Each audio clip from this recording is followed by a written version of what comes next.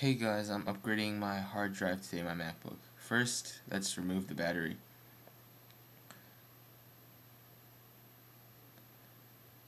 Now, there is 3 screws on the top that we need to remove. And this holds access to the RAM slots and the hard drive bay.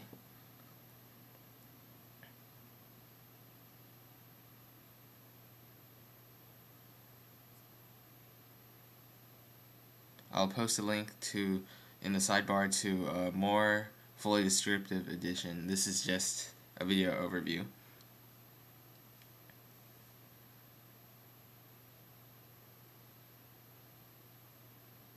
Okay, so we can remove this piece, and the hard drive is on the left side right now, right under the battery remove lever. And there is a tab we need to pull out in order to get the hard drive out, and you might need a screwdriver in order to pull it out if you can't get it with your fingernail.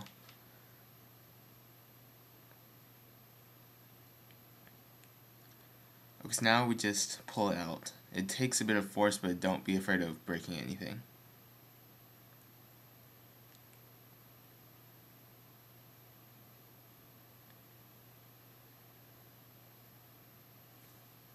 So here's my old drive, a momentous 5400.3. On the side there are 4 screws. This holds the bracket on in order to fit it in. We need to remove those screws to use on the next new hard drive.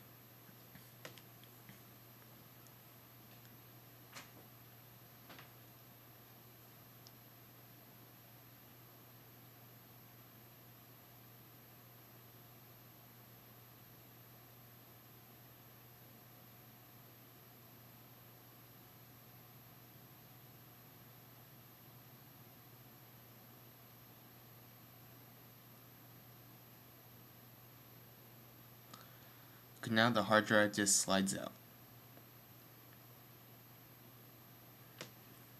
Here's the new drive, a Western Digital WD3200BKT. It is a 7,200 RPM hard drive. So now we just put on those 4 screws again. Be sure the SATA and power ports face the side without the tab to pull out.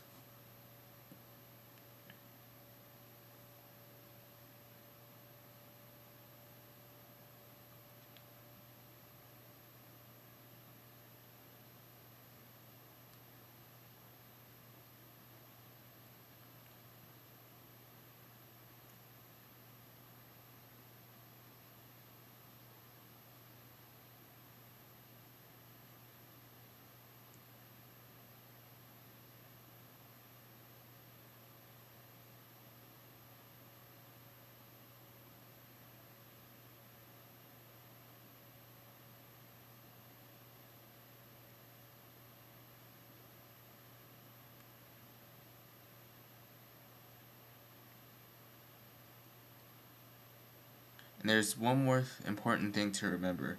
Before you do or touch any computer parts, be sure to ground yourself, and be sure to have a stable surface that does not conduct electricity. While this is a carpet, this is not one of those cotton or woolen carpets that creates static if you walk or scrape across it. So this one is more safe. But I also have a band that you can attach to a metal surface such as your wall outlet, which you can get for about $5 on Amazon, that automatically reduces any risk of damaging hardware.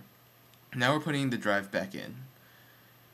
Basically the same way it came out, except for now you push it down. You may need a bit of force if it does get jammed, and you make sure it doesn't go in sideways like right now.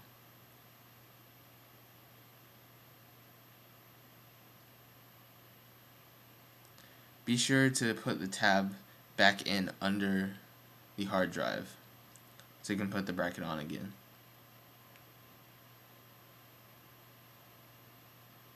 So now we're redoing the 3 screws that hold the bracket in.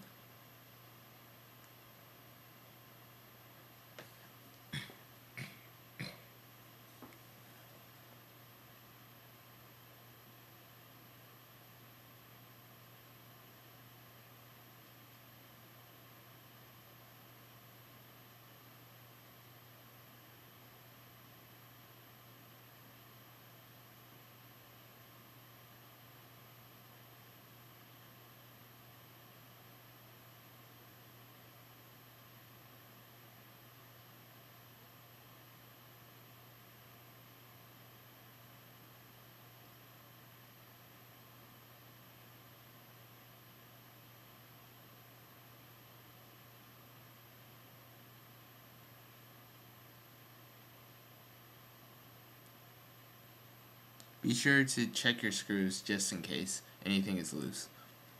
And now finally we can put the battery back in.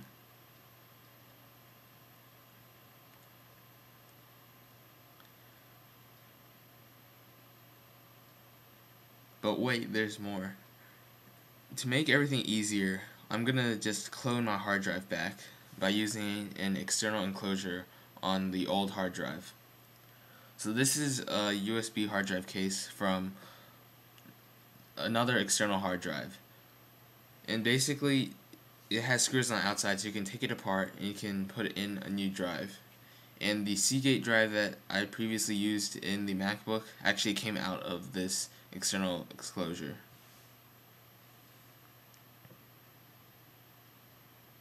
So inside I actually have the stock Apple drive, the 120 gigabyte 5400 RPM one. Now, however your USB enclosure is, you can just open it if it has clips or if it has screws, unmount those, and basically you pop the hard drive out, put it back in, and replace everything.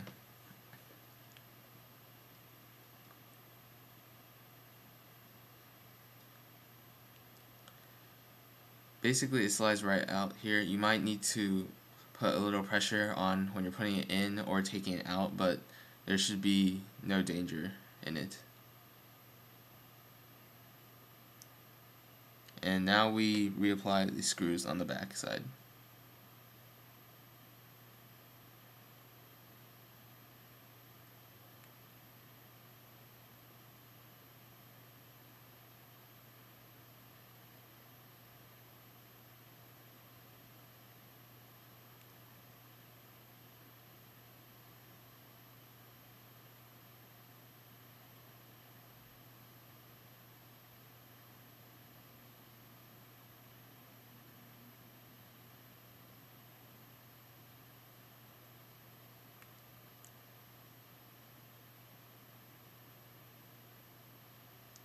Now we slide the drive back into the enclosure and put on the final two screws.